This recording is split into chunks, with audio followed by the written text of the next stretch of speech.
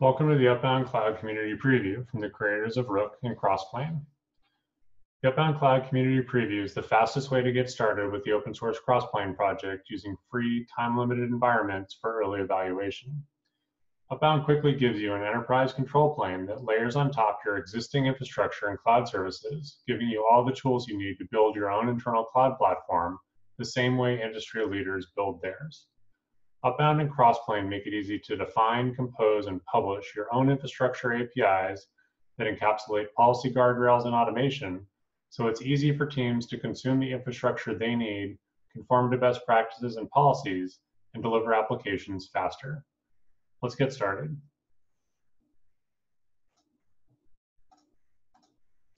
Upbound Cloud supports personal accounts with access to environments, workspaces, and repositories. Each environment provides a dedicated Crossplane instance with a custom infrastructure API for your internal cloud platform. Multiple workspaces can be added to an environment, so app teams can self-service from the internal infrastructure APIs you create in each environment. Repositories allow you to publish your own packages to the registry for your teams to use privately, or to publicly share your providers, stacks, and applications with others. Upbound Cloud also supports organizations which support users, teams, and robots. Users can be owners or members of the organization. Teams can be structured however you like with role-based access control across environments, workspaces, and repositories. And robot accounts can be used from CI/CD pipelines and GitOps workflows. To get started, let's create a dev environment that will provision a hosted Crossplane instance with fully managed backups, HA, and security handled for you.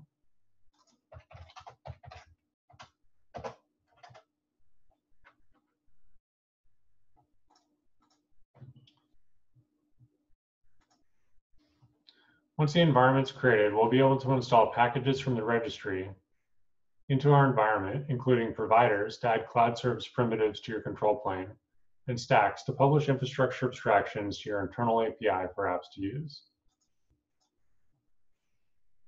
The Upbound registry is the free community library for all things Crossplane that lets you discover, install, and publish the resources you need for your next Crossplane project. Providers add cloud service primitives to the control plane in an environment. Stacks configure an environment to provide your infrastructure abstractions with policy guardrails for applications to use.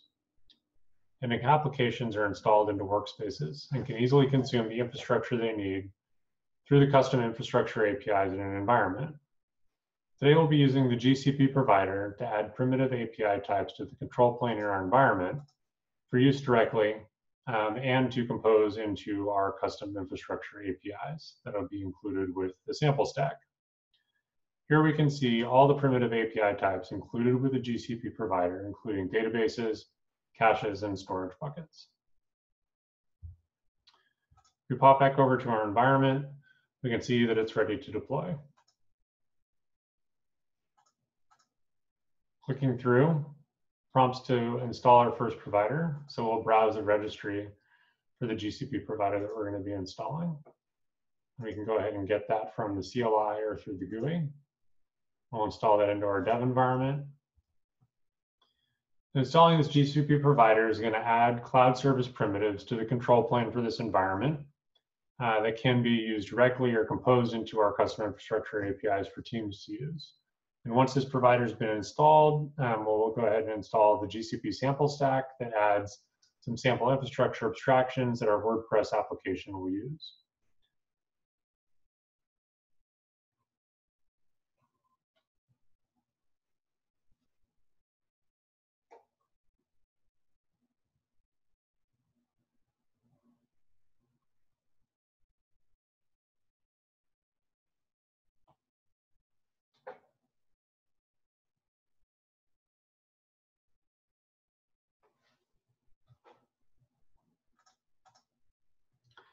Okay, so now that the provider is installed, we're going to go ahead and browse to install the GCP sample stack.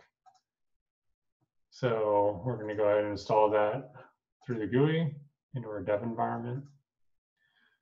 Installing the GCP sample stack will add infrastructure resources to our dev environment, including network, subnets, and managed service connectivity resources, plus sample infrastructure abstractions from MySQL, PostgreSQL, and Redis.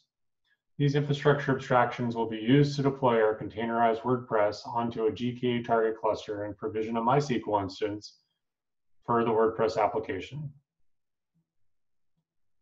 Once this is installed, we'll be presented with this configure step that allows us to customize our infrastructure abstractions for use in the environment.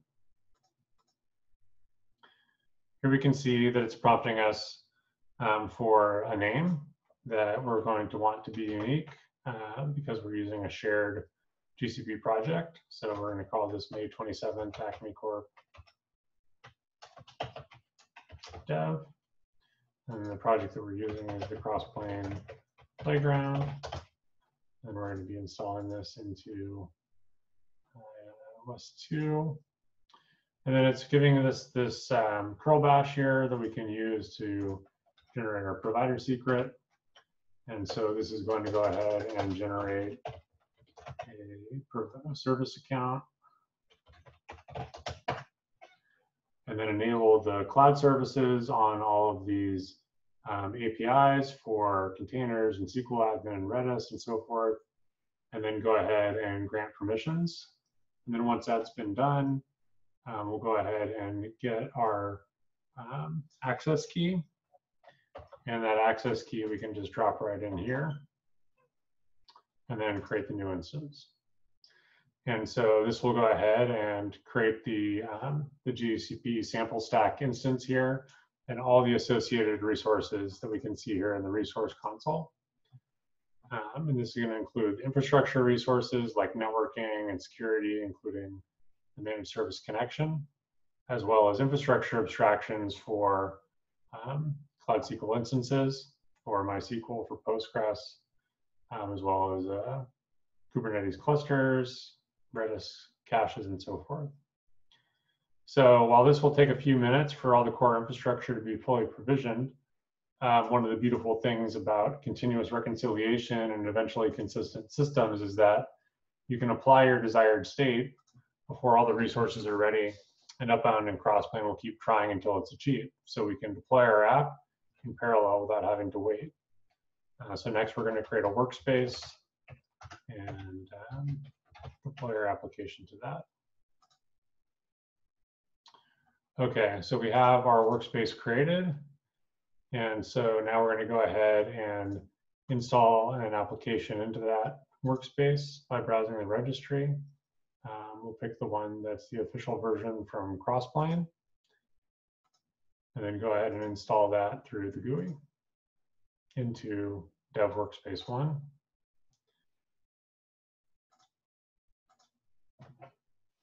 So once this is installed, it'll present us with another configure step to customize the installation of this app into the workspace, and then go ahead and create a WordPress instance. And so installing this WordPress application is going to add CRDs that'll allow us to manage our application through the control plane. Here we're just going to call this my cool app. Then we have the option to provision a new cluster or use existing target cluster. And so let's go ahead and provision a new cluster. So this has created a WordPress instance in our workspace console. And we can see that it then goes and creates additional resources to model the application, as well as define instances of the Kubernetes cluster and MySQL instance that it needs. And so this is effectively issuing a resource requirement for a cluster and a MySQL instance. And then if we go and take a look at our infrastructure environment, we can see that new resources have been created for the database itself. And we can go ahead and take a look at that. Like all Kubernetes resources, it's going to have a spec that basically has a claim and class ref that we can see that this is the claim that was created to basically request this requirement. And then down here, the status is ready false and that the resource is still being created. So similarly, we have a GKE cluster that's been created to deploy our WordPress to. And then if we take a look down here, we can see that it's also being created.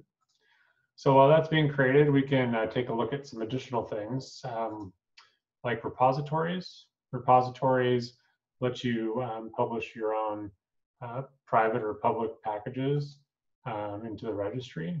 And you can see the version history that's been published, as well as these commands to push your own new versions to each repo. And so if you check out the docs, it has a lot of great information on how to publish and package your applications and get going with this today. So users can be added to the organization with an email, and then either as an owner or a member. And so we have a handful of users here. You can also create teams that basically have the members that you would like in the roles that you would like to give them, either a member or an owner. And then you can also add robot accounts to a team and then grant permissions on that, whether it be for an environment in Workspace or for the repositories. So here I can say I want to make this team basically a member on dev. They can have view permissions, and then they'll be like admin for the workspace itself. So that's how permissions are created. And then robot accounts are the last thing that we can look at. And this basically just lets you hook up GitOps workflows and traditional CI/CD pipelines to deploy directly to your environments and workspaces using these robot tokens.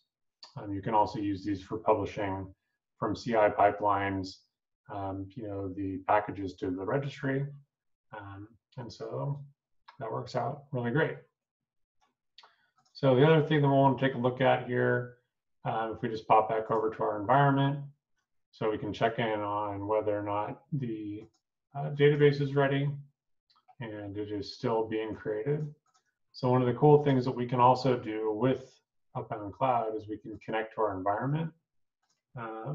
And so if we go ahead and bring our console window over here, oops, and then go ahead and configure our environment with these connection commands.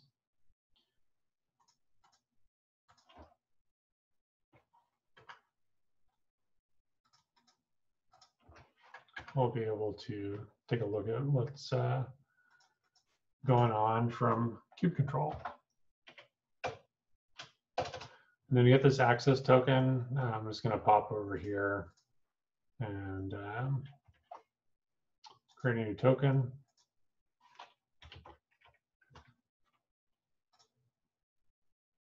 I'll be deleting this token shortly. And then we can just go ahead and add that here to the end. And then if I do a kube control get CRDs, it's going to go ahead and show me all of the API types that are available that I can query on. So the other nice thing that Upbound provides is registry documentation. So we're going to take a quick look at the WordPress quick start guide, which has a lot of great info on doing everything from the command line. So we've already gone and basically configured GCP.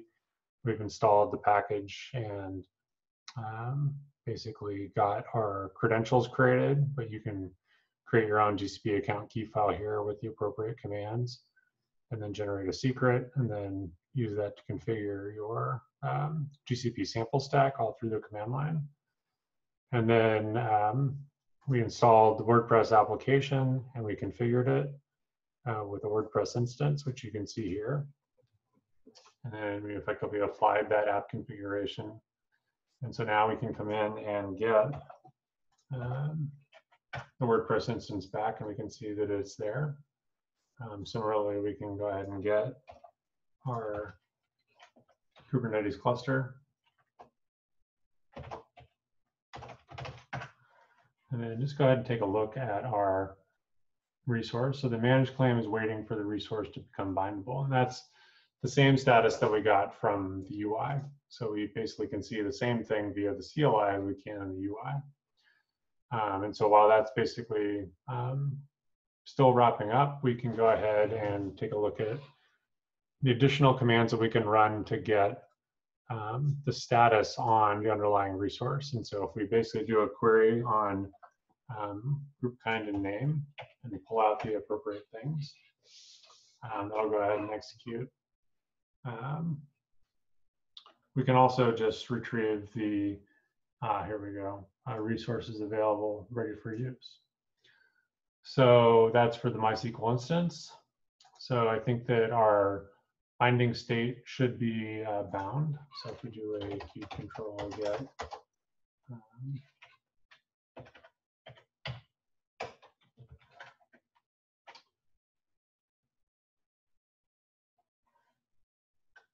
yep, that's what we just did. So we basically have that now. And then we can go ahead and get our Kubernetes application resources. It's going to give us our load balancer IP here.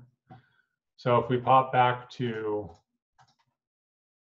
Upbound Cloud and then take a look at our Acme environment,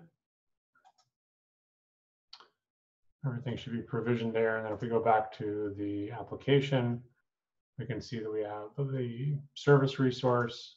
If we view that, it's going to be exactly the same as what we just saw in the CLI with this IP. We go ahead and drop that in.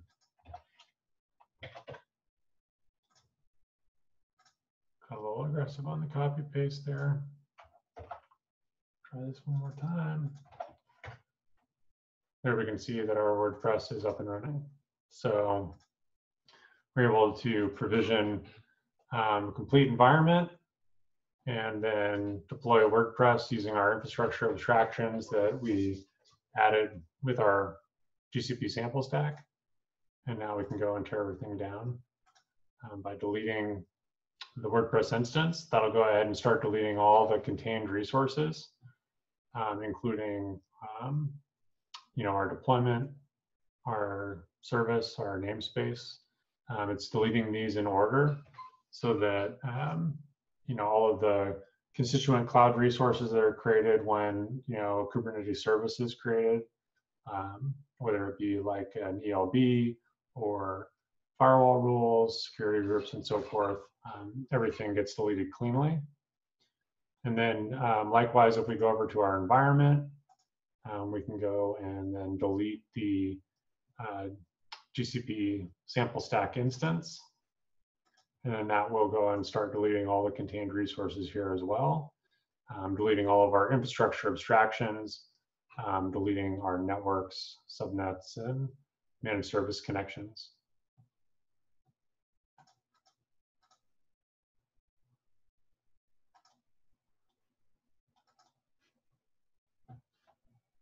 All right, so that'll wrap up here in just a minute.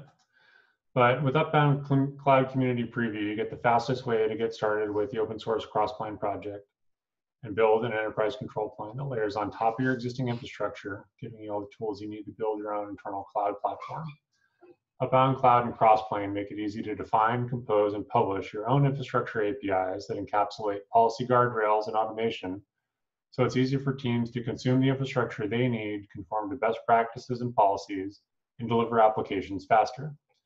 Give Upbound Cloud Community Preview a try using free time-limited environments for early evaluation. Check out the docs for a guided tour and let us know what you think. Thanks.